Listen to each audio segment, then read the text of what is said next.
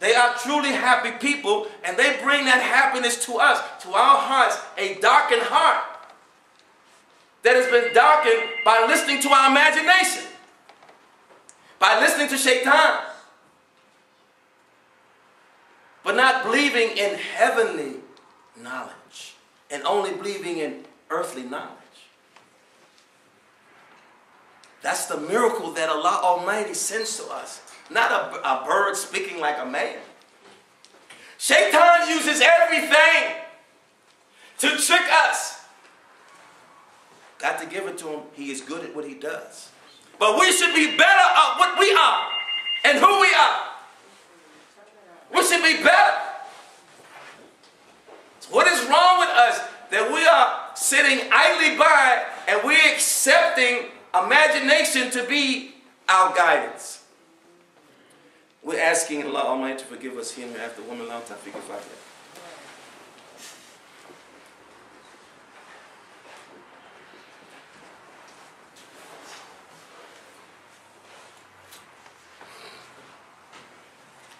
Alhamdulillah rabbil alamin wa salatu wa salamu ala kamil muslimin Muhammad nabiyyi wa alihi wa sahbihi ajma'in amma ba'd. Alhamdulillah rabbil alamin. So, March, April, May. The value of April is that beloved Muhammad was born in April. And that's on the solar calendar.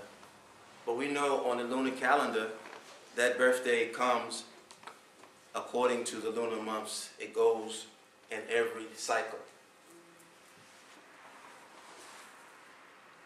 But that's why April is so blessed. And that's why when those who know that, when those April showers, used to hear April showers bring May flowers.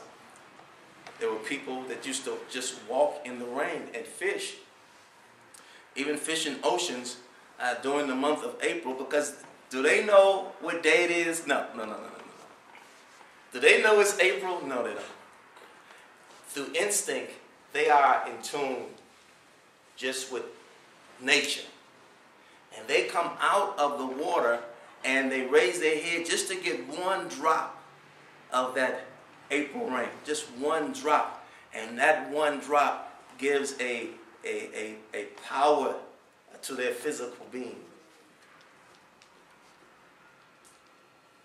Just like that water gives a power to their physical being, saying Assalamu alaikum gives a power to the beings of human beings. Assalamu alaikum. And that's a power that we don't use. And that's why we should always, among ourselves, address, before we say anything, address the crowd, Assalamu alaikum. If you're speaking to Christians, if you're speaking to Jews, if you're speaking anywhere or whatever you're saying, say Assalamu alaikum. You can say to them, it means peace be upon you. But what it does is that it brings a heavenly peace to the hearts of the people, to the wildness of the people. We don't care how bad they are or what they're doing. It has an effect on them. Because Allah Almighty created them too. Allah Almighty created Shaitan too. So the worst of whatever has an effect is affected by heavenly power. So we're asking Allah Almighty for forgiveness.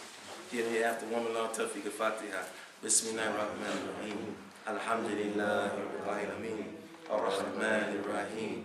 Malik yawmiddin. إياك نعبد وإياك نستعين اهدنا الصراط المستقيم صراط الذين أنعمت عليهم غير المغضوب عليهم ولا الضالين آمين. Don't be shy to say Assalamu alaikum. Even if people say, what? Say it. Say it. Shaitan makes us to be shy to say Assalamu alaikum. What you say? Say it to anybody. Your insurance agent, Assalamu alaikum.